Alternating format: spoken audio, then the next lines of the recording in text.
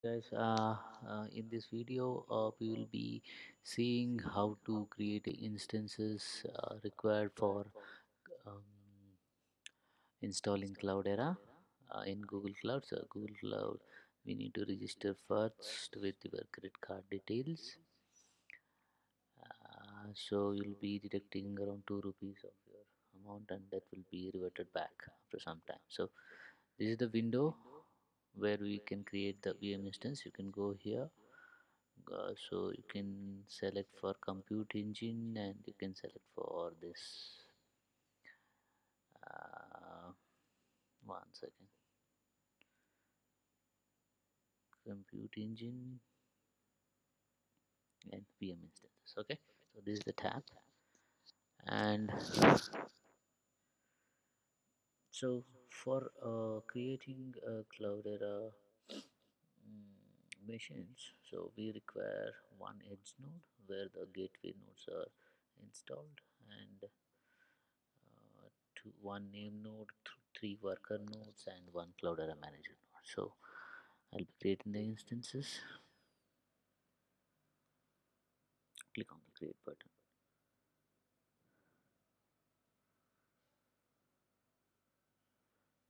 Okay, so I'll be naming these instances as CM means cloudera manager, and I'll be keeping the default 1 GB of, I mean, one CPU core and 3.7 of GB, and I'll be changing the OS version, that will be CentOS 7, and I'll make this as a 50 GB. Okay, and I'll be selecting the standard persistent disk, select, and I'll be ticking all allow, and I'll be doing the SSH key to connect to the instance, or else we can go with a manual collection also, that will able to connect.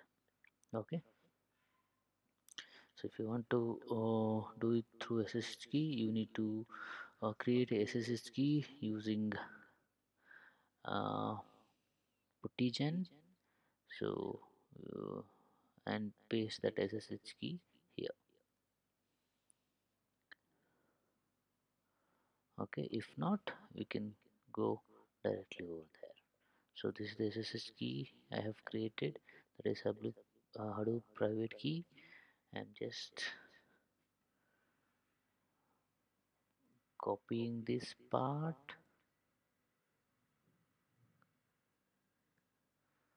and pasting it over here.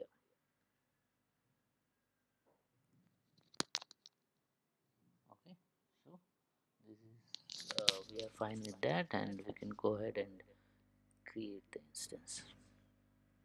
So similarly, we need three worker nodes, one master node, and one for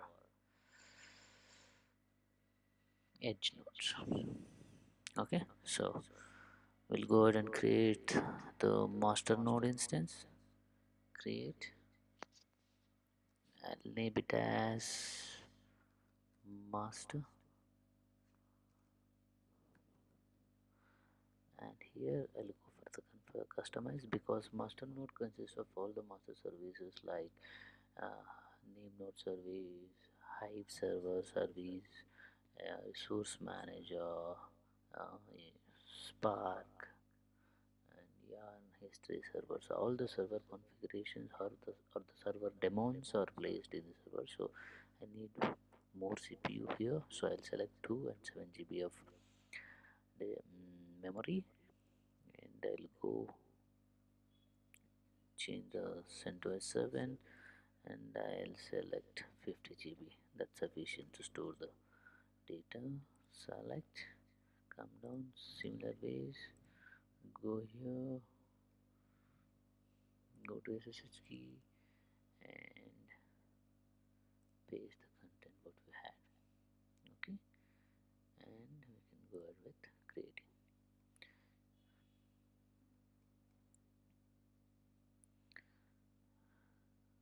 Okay, master has been created, and I need one edge node.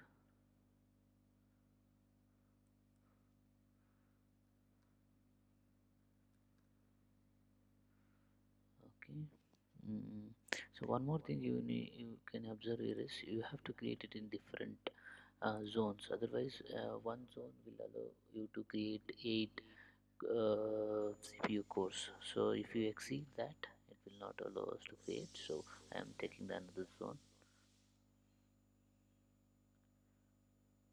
Change set to 7, and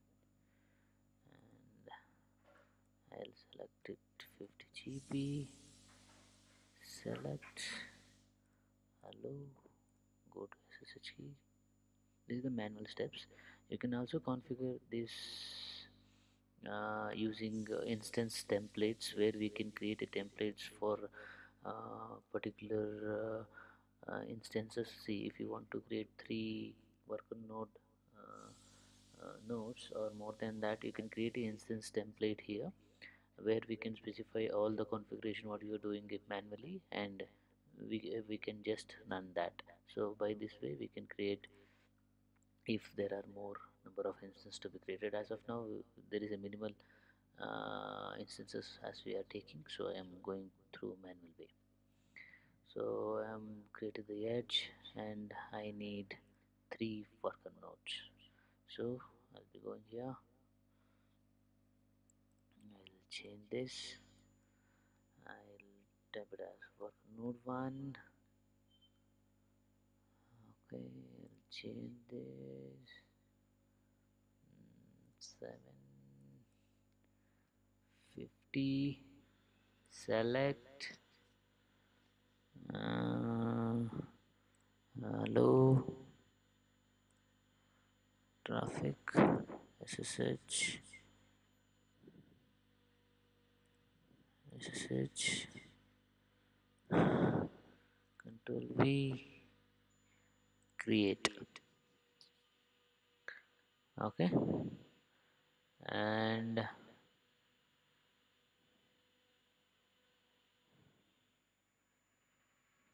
okay, we'll go for one more node, create instance.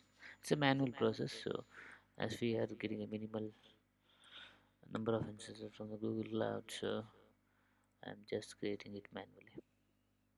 That's fine. It takes another 2 to 3 minutes to create.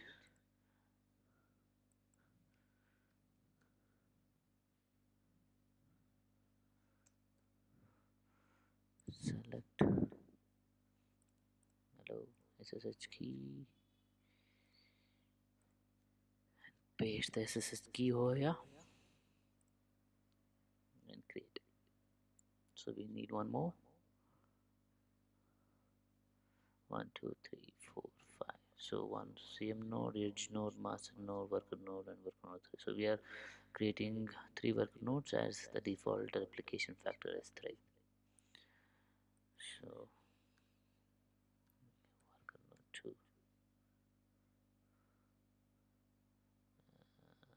I'll go with the same default one, and I'll select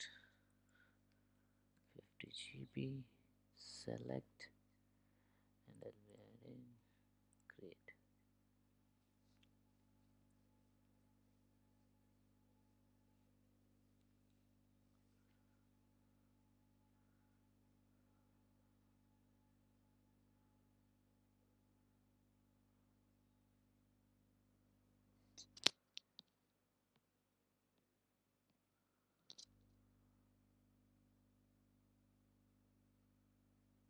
Okay,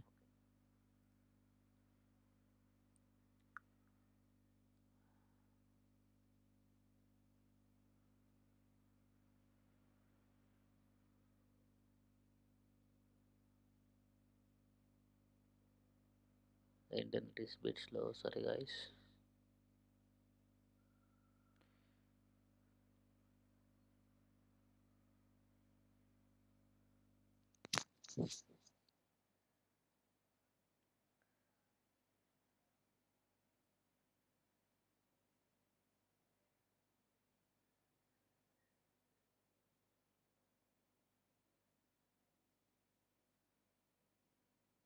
Not bit too slow. Okay, so as you are saying, uh, We are missing the worker node 3. I'll go ahead and create that one more time. Mm,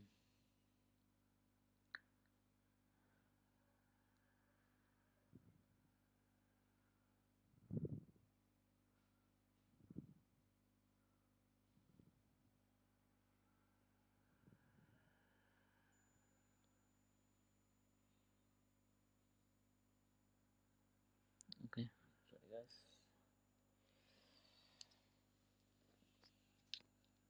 Okay, I'll mark it as worker node 3, and I'll check different instance. I'll go with the default configuration change 7 and the 50. Select allow the traffics of HTTPS, and I'll go with the SSH key. I'll paste it here. This looks fine and create it. Okay, it's showing yeah. The instance has been created, so it's still under progress. Okay, and meanwhile, so you have to do mm, some firewall connections here. Go to the VPC network and firewall rules here. Okay, you have to allow the IPs from anywhere. So I'll request to select this default allow internal. Okay, click on that and see here the IP ranges. You have to make it this entry in your IP ranges. Okay, and this remains the same. So after that you can save it. So that's what we are saying here is we are telling the firewall saying that I can able to connect from anywhere. So I will be allowing all the TCP ports from 0 to 65535 and UDP ports from 65535 anywhere. So Cloudera requires number of ports needs to be open when you are connecting through web interface. For example, for connecting the Cloudera manager through web, when we the 7180 port needs to be open. So that's the reason I'm saying, yeah. So the firewall rules, once again, if you can go here and you can go here and edit that, and you can do that. Okay, go to the edit portion, add this part. I'll show you if you want. 0 1 0 0 again 0/0. Okay, that's fine. Okay, and just specify the loads and save this. So this is very much important task to be done before going uh, with the installation, because otherwise you can't open the Cloudera manager using web interface. Yeah, so this is how we can create our Google instances which are required for mm, Cloudera manager. Okay, I'll show it once again, the created instances. I'll go to the compute engine and VM instances, and these are the instances. So in the next video we will be going with the prerequisites for these instances with kernel prerequisites, and we will doing the SSH, creating a user called Cloudera and making that user as a sudo user, then making that user as a passwordless users, so that it will connect from a CM to Edge without any password. So that prerequisites will be doing on next video. So thanks for watching guys. Please subscribe if you feel good about the video. Thank you.